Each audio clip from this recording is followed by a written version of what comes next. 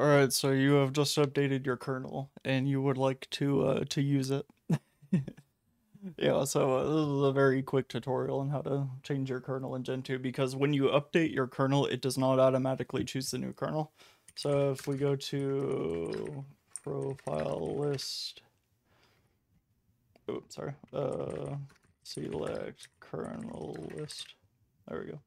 So for mine, it deletes the old kernel and it puts in the new one. However, if you were to reboot and you were still on like 6.6.12, it wouldn't actually change. So what you want to do is you want to run grub-mkconfig.